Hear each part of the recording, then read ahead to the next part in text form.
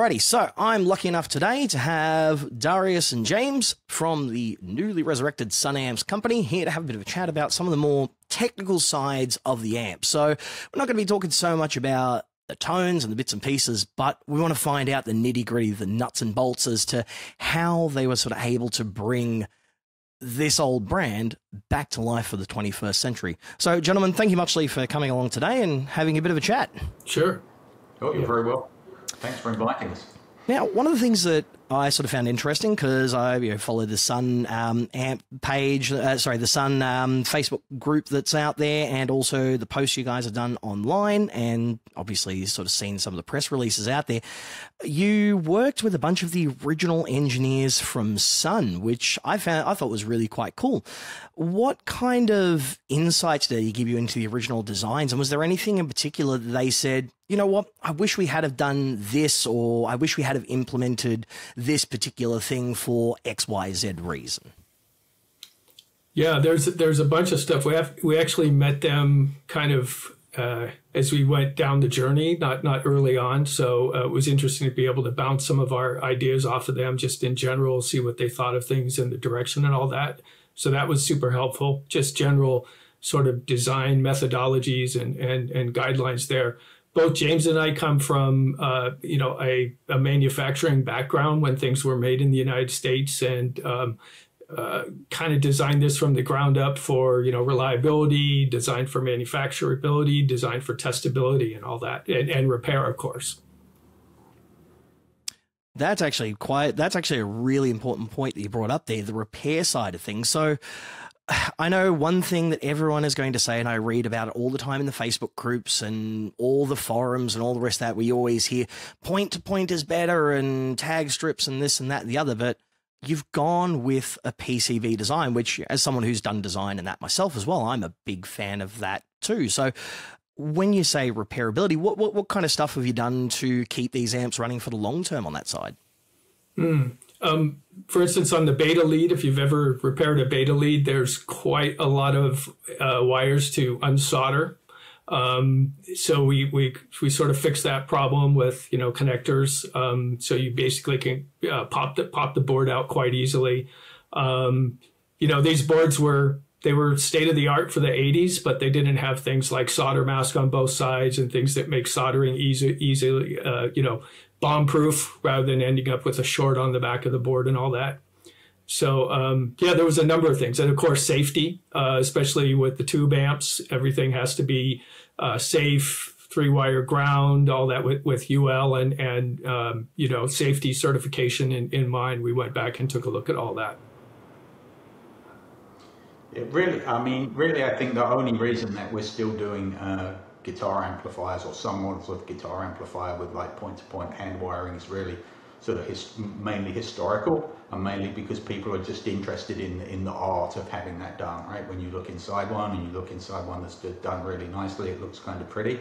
And so if that's the type of product that you like to own, then I think that's super cool, and there's definitely a market for that. Mainly what we wanted to do was get kind of cost-effective products into the market and grow some and get it back to being one of the top 5 amp manufacturers in the world. And to do that, we have to make a good number of products, and we have to make them cost-effective and super reliable. And the reason that people did point-to-point wiring back in those early days was because they didn't have solid PCB manufacturing capabilities. And now we have those. And nobody would have done point-to-point if they had a solid PCB manufacturing process. And we've shown that we've done some comparisons with the PCBs in the betas from the 80s and the guys who worked on those designs, and then they've looked at what the modern PCBs look like that are going into the modern, and they're just astonished at how far that technology has come and the kind of quality. And in most cases, it's just going to be a better audio performance, right? You just have more consistency, you have much shorter circuit lengths, you have much better grounding, you have much better shielding, all of the things that you need for a good audio performance you get from a PCB. Right. Yeah, definitely. But returning to what you were saying about the about safety, and especially like the UL, which for those of us who aren't in the US, UL is Underwriters Laboratories, which is like a safety and standards authority over in the US, similar to CE over in Europe, and here in Australia we got the AS, I think it is. So one thing I noticed on the 100 and the 200S is that it's got a polarity switch on the front. The original amps, you had your polarity switch for the quote-unquote death cap for switching between the active and neutral, because the US, I believe you guys wasn't up until recently, didn't have a mandated earth ground in your wiring code there, which is why that was kind of there. What is the polarity switch doing in the newer circuit? Well, that's an interesting question. So we approach this from a historical perspective, wanting to really recreate the outside of that. And as you pointed out, that feature is kind of defunct. So we had sort of a brainstorm internally and said, what should we do with that switch? And we put sort of an Easter egg of sorts on there, for lack of a better word. And we did some testing last week with some people that just heard the amp and they flipped it and they were like, oh, that's nice. So we've put a useful feature on there, and no, it doesn't have a death cap inside these amps. So coming back to, the old versus the new, one of the key things of the original amps from back in the day, because they were based on Dynaco kits, which were, your Hafler designed ultralinear output stage and all that kind of good stuff. And a big chunk of that sound is those big hulking ultralinear Dynaco output transformers. How was it to bring those back to life? How did you go about sort of replicating them with modern sort of processing materials and that? Was it a case of finding original old documentation and doing it that way? Or did you just get a couple of transformers and have them sort of pulled apart and assessed and rebuilt that way? Yeah, I'd say a little, sort of all the above. The first thing we did was, Hafler's patent is out there, and, patents had, I think back then, 17-year life. So that's all in public domain. So we studied what was done, especially with the winding geometry, to get the low capacitance and the wide bandwidth needed for these ultralinear transformers. We also got some samples and did some measurements on those, checked them out. And then we engaged with a couple US-based transformer manufacturers, some that have been in business a long time, kind of figured out what kind of grain steel they were using, made sure we could get that, and basically had them take a look at the patent and see if they could reproduce this as closely as possible. And we've got them as one of our manufacturing partners now, and we'll be making those. I think it's the A. I can't remember the exact way, but we have the Dynaco straight out specification straight out of the old Dynaco. I think it's a 1957 or something like that catalog for the transformers. Awesome. So obviously you've gone to such lengths to sort of replicate it and all the rest of that. Does that mean, say, for example, if someone's got an old Sunn amp that blows up, would that new transformer just be a direct drop-in for that? It would be, especially with the new line voltages, because in the US, we went from 117 or 115 up to 120 in the mid-80s. So everybody's actually running their transformers, off a bit, about 3 or 4% higher, depending on the line voltage. So ours are actually spec'd to give the old 50s output from modern 120 volt. And that is a big sort of key factor. It's very similar here in Australia, where we've gone from around sort of 235-ish back in the 50s, 60s, and 70s to now being up to like 245-ish. So some old amps. Australia was well known back in the day for having amps that were designed by radio guys that weren't guitarists. So it was very common to have class almost B output stages, and you get like a pair of 6 CA7s running 800 volts on the plates with half supply on the screen grids, pumping out 80, 90 watts. So when you plug modern 240 volts into it, or almost 250 in some instances, they tend to like to decompose themselves very abruptly. Yeah, and we found that a lot of the older designers their filter caps were right on the edge and just close enough so that if you run it on modern line voltage, they're actually over voltaged, and that's probably the first thing that's going to go as a cap. So, another thing that was interesting about the old Hafler, design and the Dynaco kits was the phase inverter stage. So The original phase inverters, for those who don't know, back in the day used a 6A and 8 tube. It was kind of, different for a lot of sort of reasons, in that it had a pentode that was used to drive a triode, and that triode was driving the output stage there in a cathodyne arrangement, instead of, like, say, for example, a standard long tail pair that you find in a lot of other high-powered amps. I noticed on one of the Instagram posts that you made that there was a PCB laid out there that had 6A and 8 marked out on the board.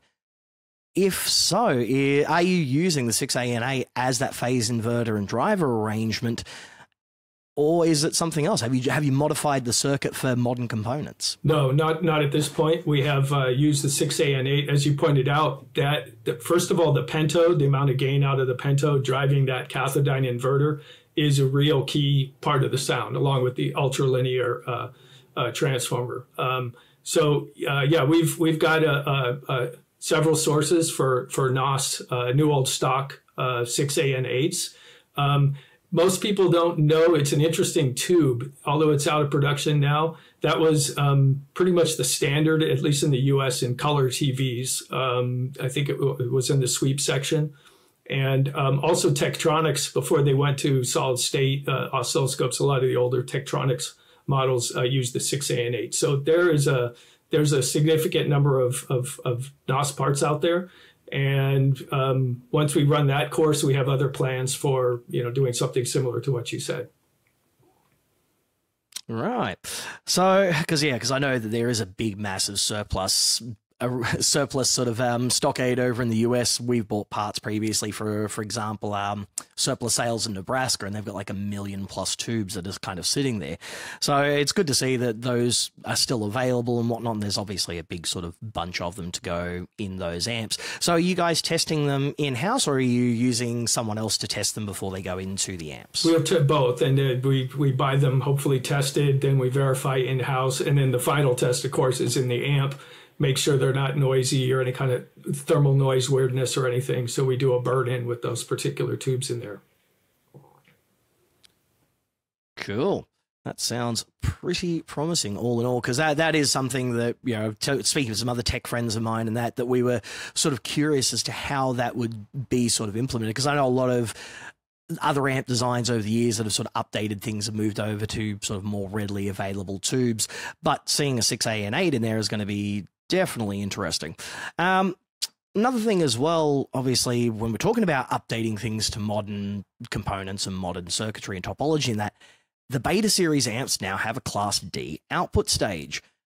That's kind of interesting, because a lot of people sort of know, for example, with the old beta leads and the beta basses and the old GK stuff as well, like the 800RB, a lot of that sound came from running that standard sort of Class AB linear output, Class AB output stage, and getting some of that sort of sag, that sort of compression and that sort of flavor from it. How have you gone about tweaking the circuit or implementing Class D to keep that sort of tonal signature in the beta series? Yeah, early on when we looked at this, we played with a bunch of the preamp circuits, and our take on it is that the tone of this amp is the preamp, and you find that several people are using them with either crown amps. There's some knockoffs that use Class D amplifiers. So we really wanted the flexibility, the better efficiency, and all that. We've done, Mission has done a lot of FR stuff in the past. So we have about, 10, 15 years of Class D experience. And our philosophy is this type of an amp just needs sort of an SPL, it took the SPL, the volume, to be raised. And in fact, when you push the Class AB, I'm sort of not a fan of that myself. It's when you start getting more complexity and blurring of the actual real signal if you push those too hard towards the top. So we made the decision, not lightly. We know it's caused a bit of a firestorm on the web and all that, but we also talked with some of the old Sunn engineering team. And one thing we like to ask ourselves around here is, although we're doing historical amps, we also ask ourselves, what would Sunn have done today? And we believe from all the input we got from the ex-engineers and talking to other people in the industry that was the right choice. And we put a lot of mileage on these, testing them. I'm actually using one in a band I play in. I've dumped my other amps and just really, really love the sound of it. Awesome. So, with the beta series amps and the likes, they were unique at that time in how they switched things. They were using 4000 series logic to switch between the two channels. Is it still using that sort of old school way of doing things, or have you sort of come up with something a little bit more modern, maybe like microcontroller or some such, or is it still just sticking to the old way of doing it? It's sort of in between. We don't want to put a micro in there because of, having to put any clock above 9 kilohertz, and you have to go through all this certification.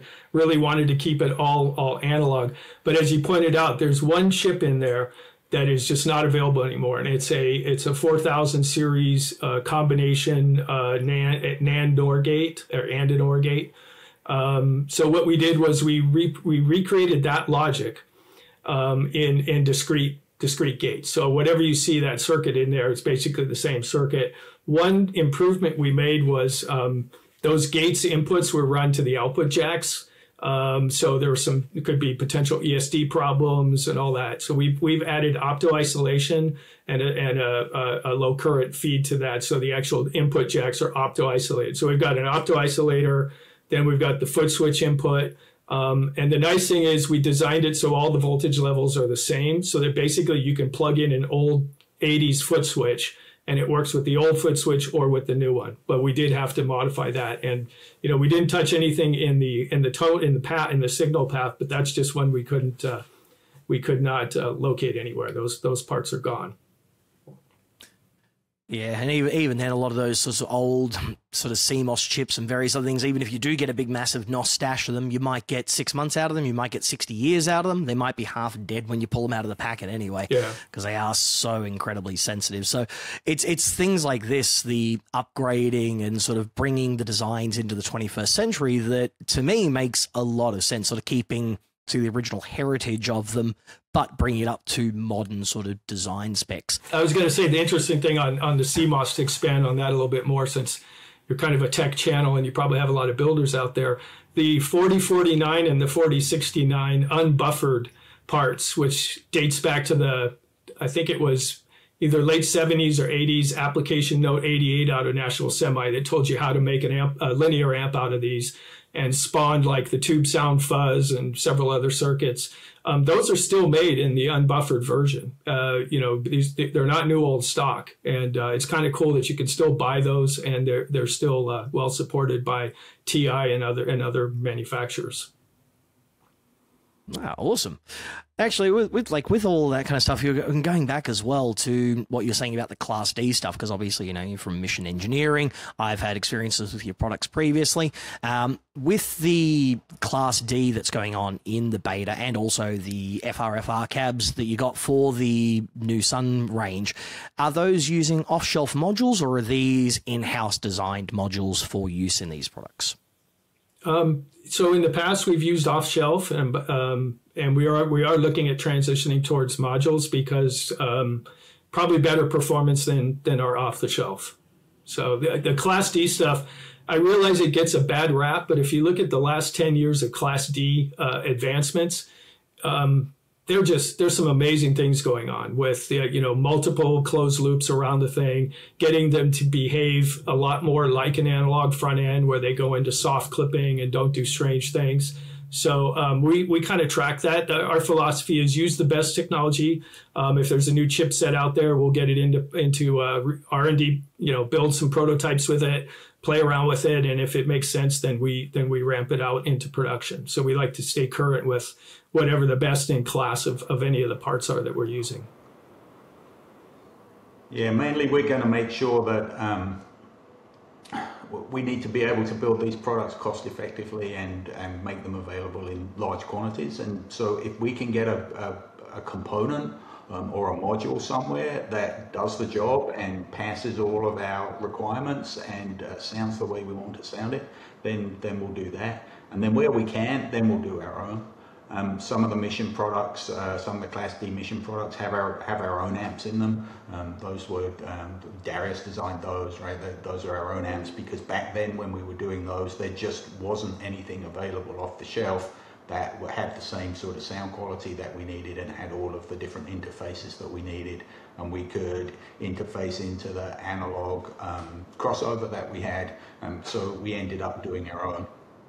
Doing your own is much more expensive and less flexible, right? Each time you want to do a different power output, you've got to relay out the board and redo the design.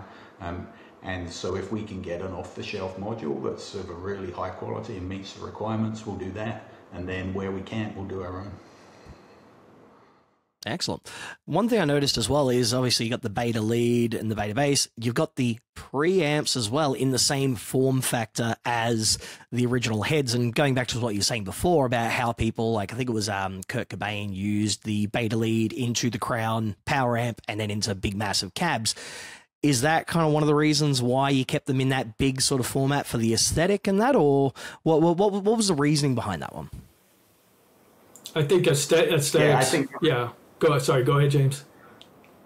No, sorry. I think we're in agreement on that. It was aesthetics. We wanted to make them look the same. And you'll see that we've kind of split the products out into what we call Sunn Historic and Sunn Modern. And Sunn Historic track the original designs very closely and try and look the same and have the same aesthetic. And in a lot of cases, that's required that we do a lot of custom manufacture, right? We've got to do custom knobs because those are not made anymore. We've had to recover the tooling for the Tolex and get that done. The grill cloth on products that have it, that's had to be reverse engineered from that's no longer made. So we've pulled old ones apart and figured out what all the threads were, and we've recreated that.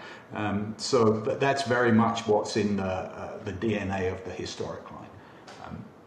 And then as we look at more of the modern products, those ones are going to be ones where we say, well, we really don't need to go to those sorts of lengths. These are things that are going to be smaller, they're going to be lighter, they're going to be, in many cases, sort of use a lot less power. They're just going to be much more efficient and easier for people to use and carry around with them. So that's that kind of split between Sunn Historic and Sunn Modern. And the original Sunn Betas fit firmly into that Sunn Historic. We want them to look and sound as close as possible to the originals. And then later on, there'll be some beta products that we're looking at that will fit into the modern line, and they'll be sort of smaller form factor. Yeah, very exciting on that one. That one will be cool. Now, you're saying you've gone through so much effort to sort of source, the ability to remanufacture parts that are no longer made. So things like the knobs, things like the Tolex, the grill cloth, all of that. I know that when there's people out there who are restoring vintage amps and whatnot, getting a hold of these parts has always been an absolute nightmare. You've got to wait until one's scrapped or something else out there, or you've got to find kind of whatever you can to just sort of get by with whatever you can. Would it be possible, say, for example, if someone has an old, 200S or Serato or something along those lines and needs those kinds of parts, will you make parts like that available for them in future, keep those old amps sort of running? So we plan to make parts available where it makes sense to and where we're not restricted. So something like knobs, for instance, I don't see any problem with that. I would expect that we should be able to do those where it's possible. Sometimes you have to be careful that maybe the pots that we're using now may be slightly different to the originals, and therefore you have to figure out whether they're going to fit on the older ones. A lot of the information and a lot of the sort of supply chain management on those older units is not very consistent. So you could look at one that was from 1980, one that was 1983, one that was like later in the year 1983, right? And they could have different parts in them, depending, and then whether they've been modified over time and those kinds of things. So you have to be cognizant of that type of stuff. And then also some of the components, like the Tolex, for instance, I know a lot of people are really interested in that. That's covered by the license agreement. So that won't be something, at least initially, that we'll be able to put on anything other than something that's Sunn branded. But where we can, we'll definitely be offering parts so that people can help keep their old Sunn gear working. Awesome. That is definitely good news, because I know a lot of people are always sort of a little bit wary when companies and brands get resurrected. It's like, oh, yep, cool, here, we're going to play on the nostalgia of it and bring things up. But it honestly sounds like you guys are genuinely sort of focused on, honoring the way things were and keeping things going in sort of like the modern context. And little things like that definitely build up some goodwill with sort of the people who've been fans of the brand. Yeah, just sort of, it makes a lot of sense to someone like myself, because I see a lot of products out there that you can't get parts for, you can't get aesthetic bits, you can't get anything like that to keep them kind of going, and it's a shame. Yeah. Yeah, that's another reason why doing something like the beta and keeping it in that same form factor, even though it's a slightly bizarre form factor, and you would have thought, well, we make everything 19-inch rack standard, even if you were going to make it that size, or we make it in something much smaller. By doing it that way, we can share some of the parts. So, for example, getting hold of a replacement head cabinet. If you've done a Kurt Cobain to yours and there's a big chunk missing out of the front, or some other reason that it got damaged and you need a replacement, you'll be able to use one of our modern ones, and your old beta will fit in it. Brilliant. Speaking of cabinets and all the rest of that, now comes the fun part about chatting about some of them, because you guys have got to be about the only company I can think of, other than maybe Ampeg and some of the others, that are doing some of these big, hefty, massive cabs like the 215. But the 215 is really, really conservatively rated on its power. Like, most people would think it's almost underpowered in today's era of, 400 watt per driver, big behemoths, and your things like your Mark bases and all the rest of that. So those new drivers, especially the 215s, how did you go about bringing them back in? Was the aim to keep them in that sort of lower power range so that they're being run almost to their edge? And what ones in particular were you sort of going about bringing into the modern world? Was it a case of getting some old drivers and sort of like recreating them, or was it like a new version of something in that tonal sort of mold? So this really comes down to the difference between Sunn Historic and Sunn Modern. So the 215 cab, which you mentioned, is a Sunn Historic product. So the goal for that is to make that as close as possible to what the original was. And you think back in the day when these were created, there weren't really bass-specific drivers and guitar-specific drivers and home audio-specific drivers and pro audio-specific drivers, and all of those different ranges that we have today, and we can choose from. Those never really existed back then, and so most of them were kind of full range drivers, in terms of going from somewhere sort of 5, 6, 7K, something like that, or 7 hertz down at the bottom end, right up to sort of 5K, even more in some cases. And they were really designed for the sort of more full range type applications. There's no driver like this that's made today, I don't think. I know Weber had one at one time or another where they'd kind of reverse engineered the original JBLs a little bit, although they switched the magnets out for neo magnets instead of ceramic magnets, which had a bit of a difference. One of the unique things about them is the aluminum dust cap, and that has adds a very distinctive effect to the tone, but it also significantly limits the power output, because the aluminum dust cap, if you run too much power through it over a period of time, will get very brittle and shatter. And so if you look at these aluminum dust cap based drivers, they tend to have much more conservative power rating. But then you look at what it's really designed to work with. The 2x15 was what was shipped with the 200S. And we're supplying the original 200S, and we wanted to supply the original speaker cabinet with it, and so that's what that does. The drivers had to be recreated from scratch, so we've worked with engineers Eminence, and we've reverse engineered the JBLs, and we've created a modern version of that 15-inch driver. So it has all of that audio characteristics of the original, and it has that really nice look with the big shiny aluminum dust cap. But the trade-off is it doesn't have anywhere near the power handling of a more modern speaker driver. And that's when you go to the modern line. So when you look at something like the 2x12, for example, I think that's a 400-watt cabinet, something like that. So that's something that you'll use for a more modern application. Our expectation is most people that use the 2x15 are going to be using it with the 100S or the 200S, which is a 65-watt amp, and you've got plenty of headroom there. Right on. So you've gone for the JBL variant of the cab instead of, say, Sunn's own in-house drivers for this particular one. Was there a particular reason for that? Yeah, well, that's a very long and interesting story about Sunn's own speaker manufacturing process. That was something that was done in the Hartzell years. So this was after Conrad Suntholm had already sold the company on, and they were looking to ways in which that they could expand the business and how they could bring more of the manufacturing in-house. They built a pretty decent sized speaker factory in Kentucky, and were doing speaker driver manufacture in-house there. But that was a period of time that was much later than the 100S, 200S. And so we wanted one of those original cabinets to go with those. And then, eventually, of course, that Kentucky factory shut down and they didn't really do any more manufacturing out of there before it transitioned to Fender. So the sort of Sunn manufactured speaker drivers were a bit of an odd phase in Sunn's life, and I don't think there was anything there that we particularly wanted to recreate at this time.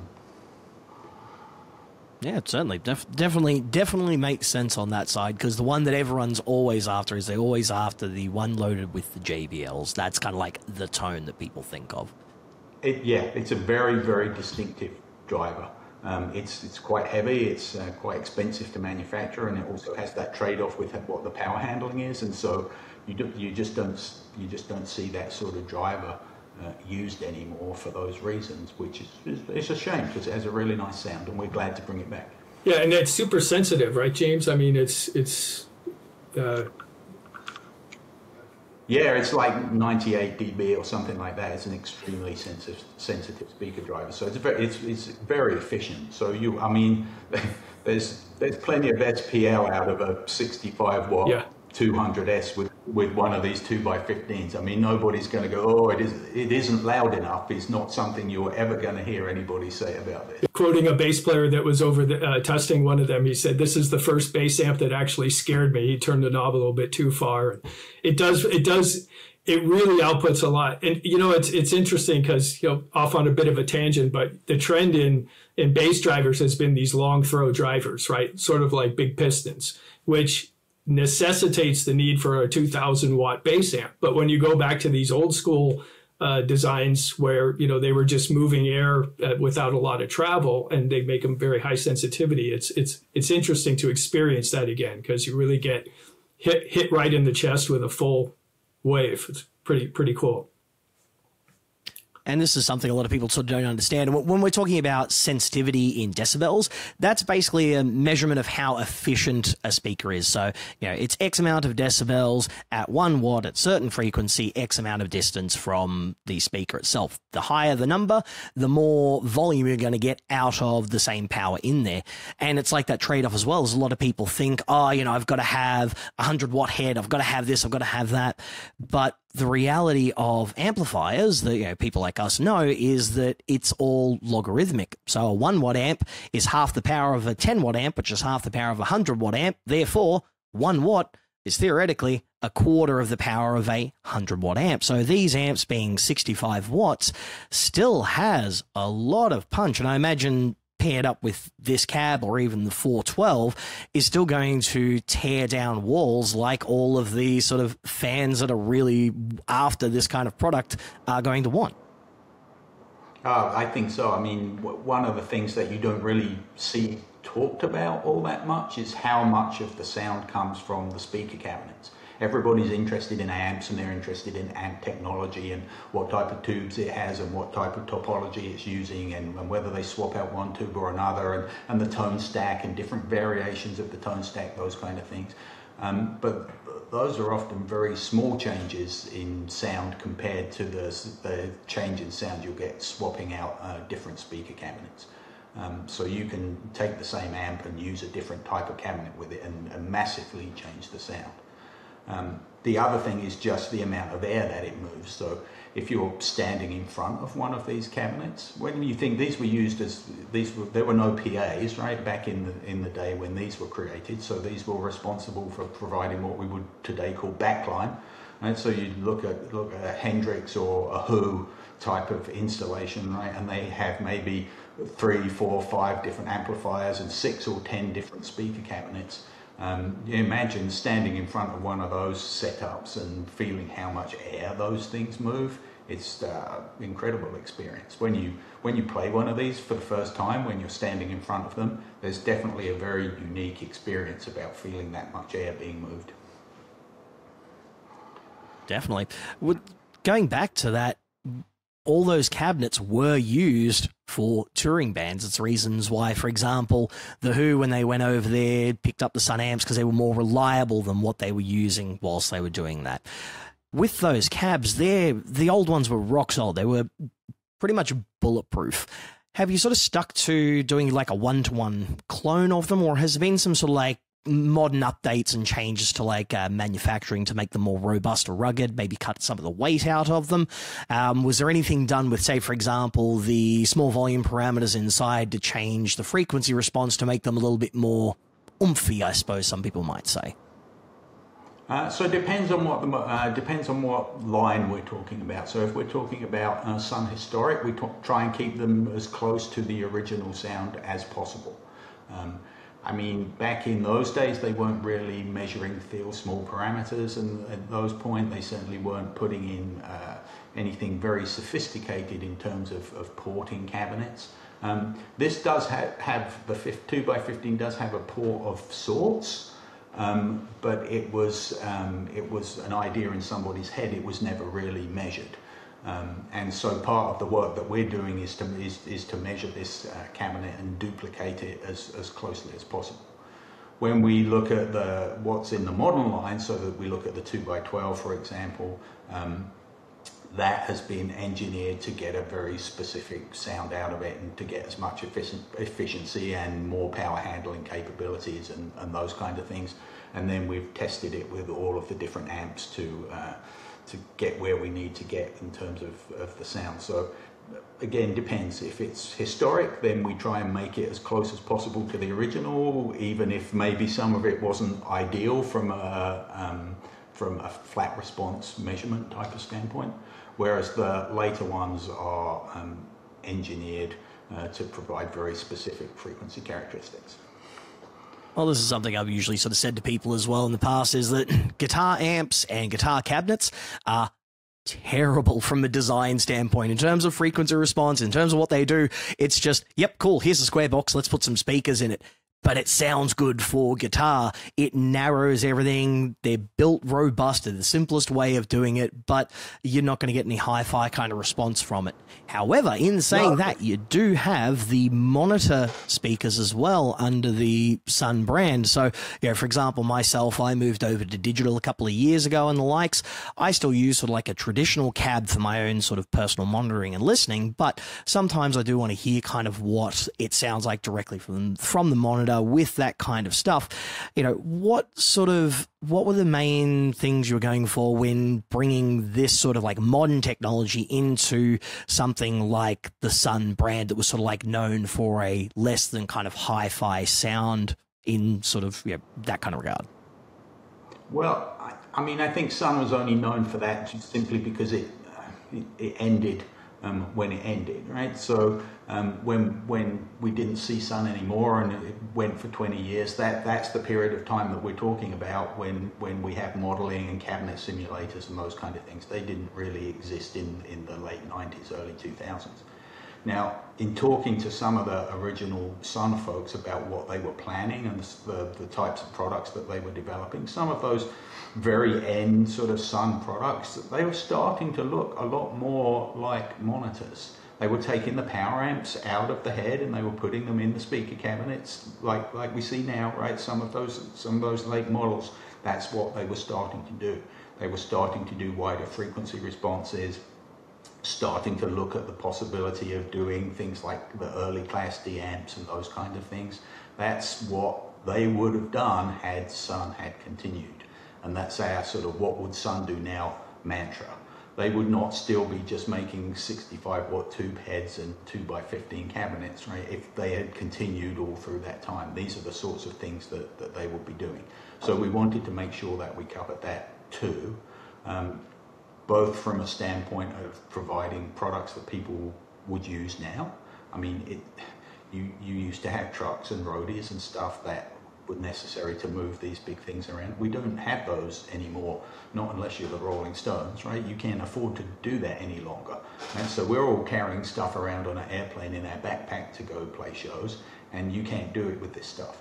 So we want to make sure that we're reflecting the Sunn lineage, but that we're also providing products that modern players can use. So you got these new monitors. They look cool, you know. Like I said, I'm a big fan of sort of those full range speaker drivers and similar setups. They're 100 watts. A lot of the others out there are much, much higher sort of power. I've seen a couple of posts online about people saying, oh, 100 watts isn't enough for me. I need at least 400. I need 700. I need, you know, big, massive things like my Matrix rack, like my Seymour Duncan power stage. What is, you know, what would you say in regards to that? Because in my experience and my knowledge, 100 watts run clean through some very, very high efficiency speakers, you're never going to need to turn it up past a little teeny tiny amount. Right. Yep. So, yeah, I mean, a couple of things on that, right? The first one is, those, we talked about this earlier about whether you would use off-the-shelf products or whether we use custom designed amps and those kind of things for particular products. So when we're looking at the full range products right now, the Sunn FR products, these are all designed internally. So this is taking advantage of our experience, as Darius said, of 10 plus years of developing these products at Mission. So all of these parts were custom designed to work together.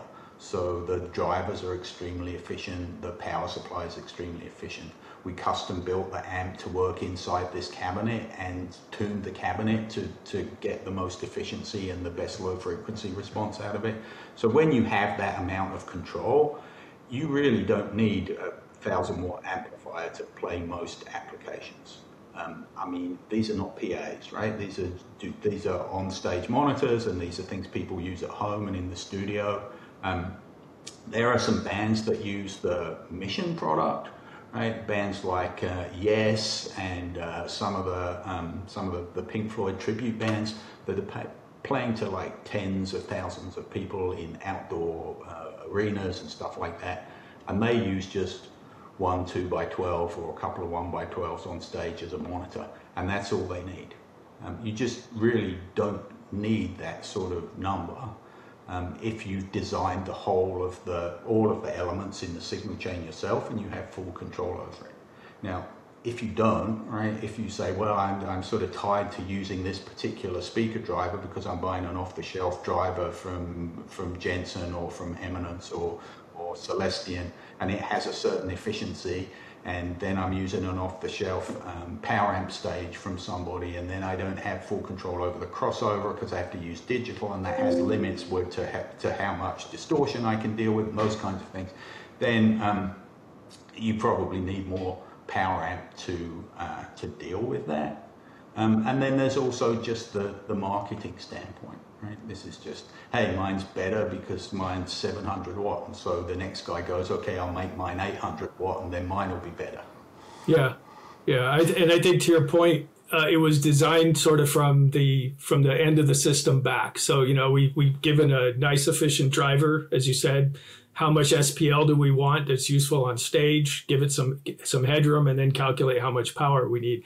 And I remember when we first talked about this, this was 10, 15 years ago, we mentioned power levels and everybody, oh, it won't be loud enough and blah, blah, blah. I think it was, I can't remember which magazine, Premier Guitar or one of those, the reviewer said basically this thing will roast your pants legs off. It was plenty loud, and yeah, so yeah, again, you know, you've got it. It's a system level thing. That's what we always tell people. One of our guys, his famous saying is, "How loud is a 100 watt light bulb?" Right? I mean, it's like, and look, that is so incredibly true as well. Because you know, a little bit of a sort of throwback to me when I was younger. I used to work selling vacuum cleaners because in Australia we have a retailer that's been around since the 30s that just sells vacuums. People would always come in, I want the 2400 watt jobby. It's like, why do you want a higher power bill? what about the efficiency? What about everything else in the system that's going to make it do what it's going to do? Right. Yeah, that's exactly.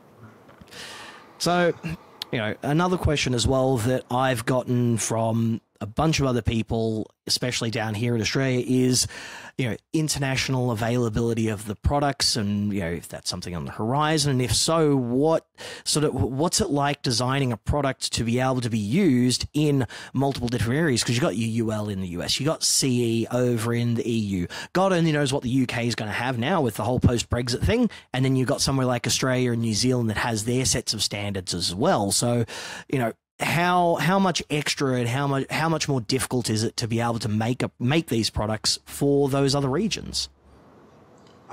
Well, it depends where you come from, and it depends how much money you have. So the first challenge is it's expensive, right? Doing these types of certification, even if you're experienced doing it and you have the access to the labs that are necessary and those kinds of things, is an expensive business. Just that those lab resources cost cash.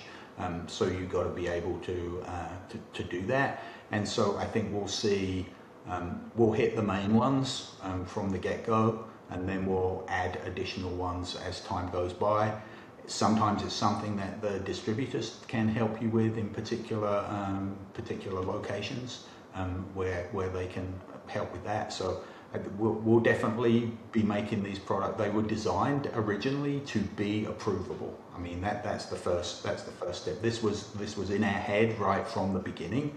We knew that we were going to have to do this, so every element of the design, we've taken that into consideration. That, hey, at some point, this has got to go and get CSA certification. It's got to get TUV. It's got to get UL. So that kind of stuff was taken into consideration. The other thing is that this is the background that Darius and I come from. So Darius is ex-HP, I'm ex-Intel.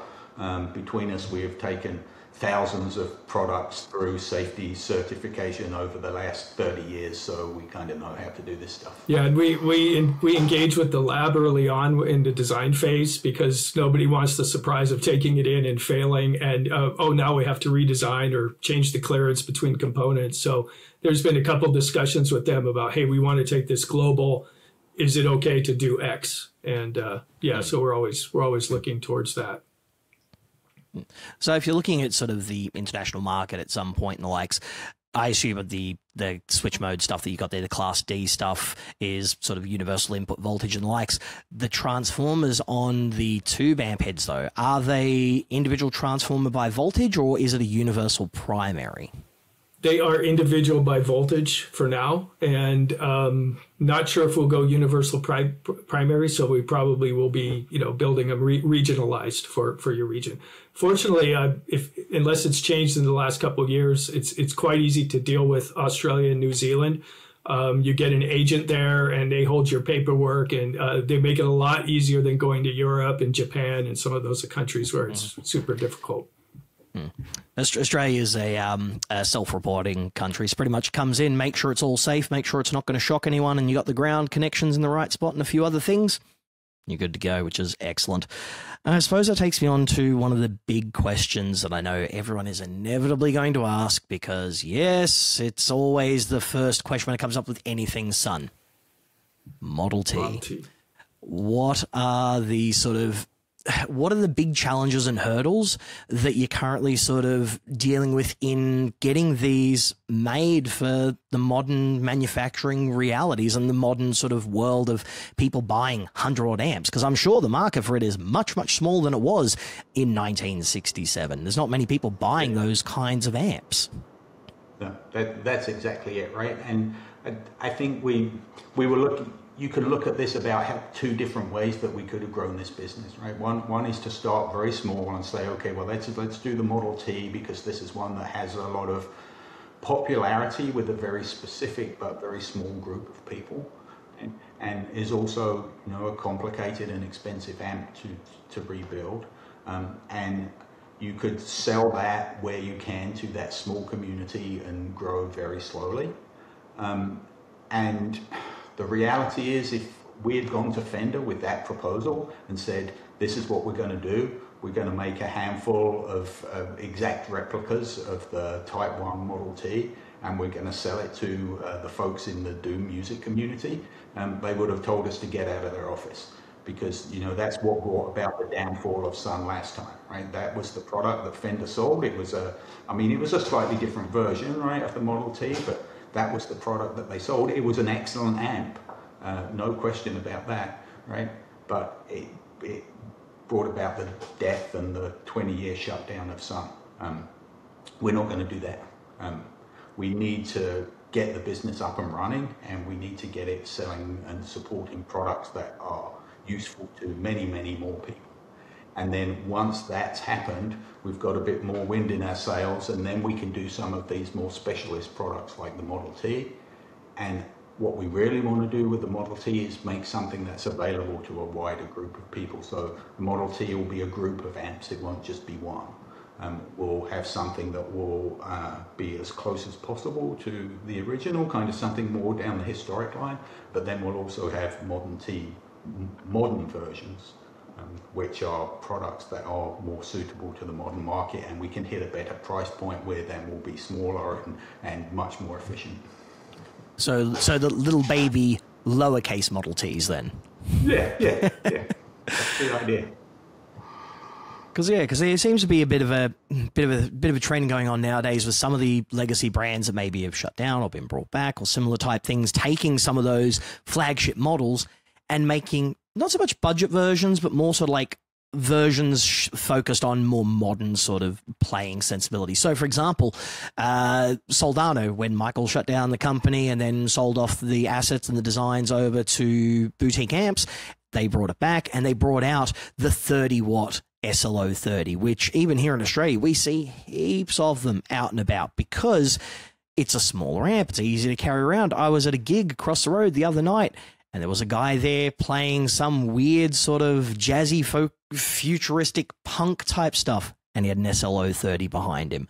So it's kind of, it makes a lot more sense to have, obviously, your big ones for those who kind of want the, I must have the fanciest of the lot, like the Ampeg SVT heritages and that.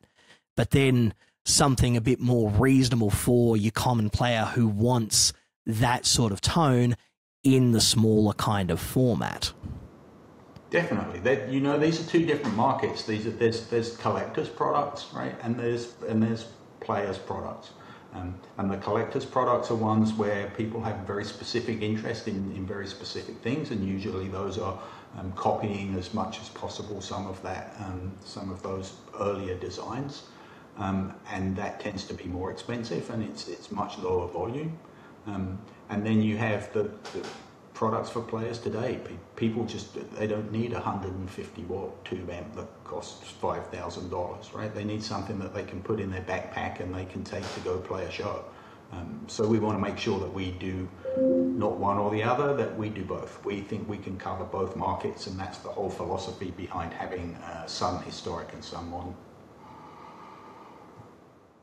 Awesome. That definitely sounds very, very sort of promising. So there we have it, people. That's kind of why the Model T is, it's a future thing. Let's get some other products happening first. Let's prove the worthwhile of things, and then the nice stuff like that everyone says they want, and then like 5 people will actually buy.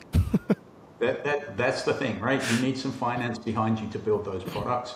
And you need products that are going to sell in decent volumes to a modern market and support the needs of those modern players. It's our goal to get Sunn back to being one of the top 5 amp companies in the world, and we won't do that selling exact replicas of Series 1 Model Ts. I can guarantee you that.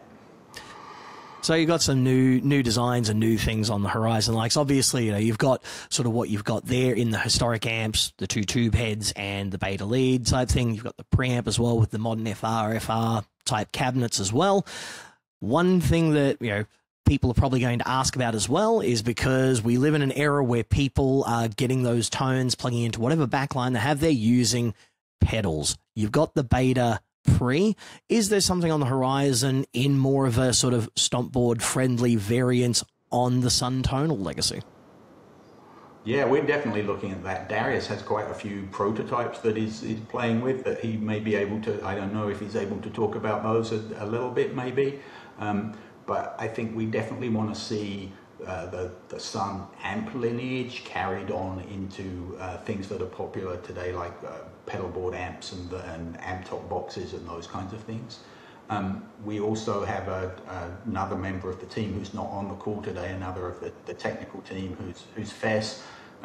Fess is a PhD and an expert in artificial intelligence, and he and his team have a lot of products in terms of what we can do in software and firmware, where we can do things like cabinet simulation. He's got some really great sort of ideas about stuff that can be done with amp modeling and cabinet simulation in some more sort of amp top box and pedal form factors. Yeah, Fess and I worked on a pretty groundbreaking IR product for a large company.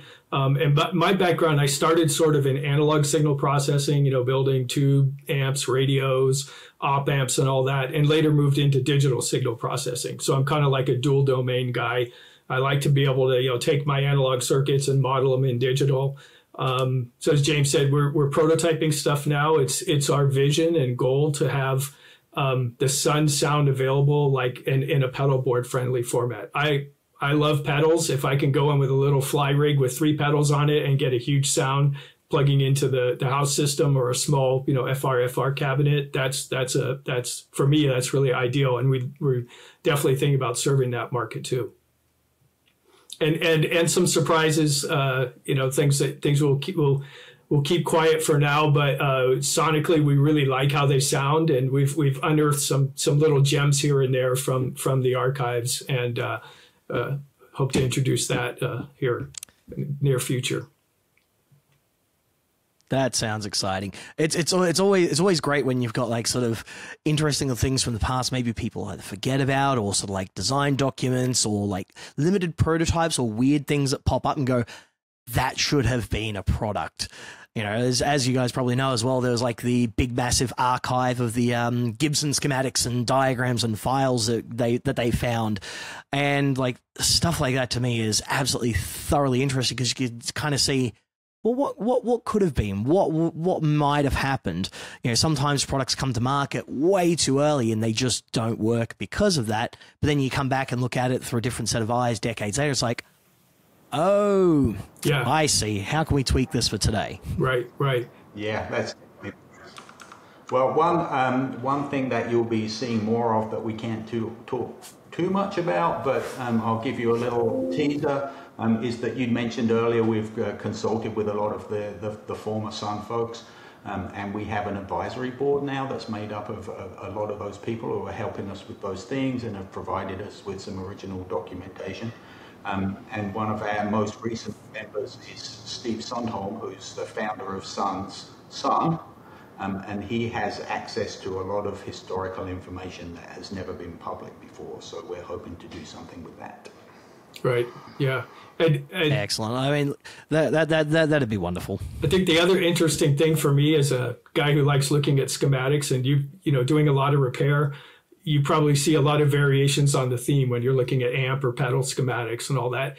The Sunn stuff, especially the beta, I mean, it's interesting to look at the service bulletin and the schematics, and some of the other products they did. They really don't follow a pattern. And we did meet some of the original engineers, and as we guessed, they're more of traditionally schooled engineers that went to work at a music company and took just specifications and built something unique.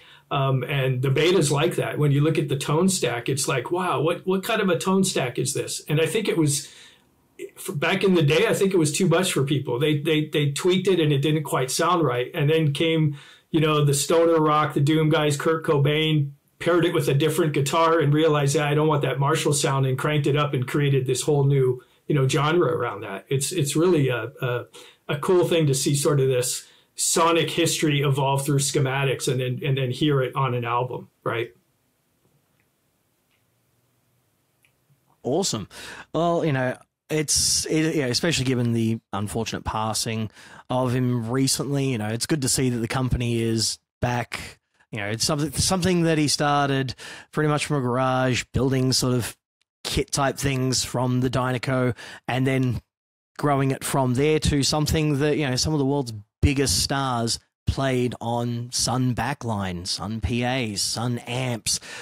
and to now see him back in the 21st century, it's definitely a positive thing for me. I like seeing companies come back not only with an eye to the future, but with, a little bit of a glance back towards the past to sort of see where it came from, but still focused on today's musicians. So, look, gentlemen, thank you so much for coming along today. It's been an absolute pleasure to chat, and I look forward to hopefully one day seeing one of these products down under so I can pull them apart, take a look at them, and see just what makes them tick inside. Great. Thank you much, Lee. Excellent. Thank you. Yeah, thank you for inviting. Yeah, thanks for having us.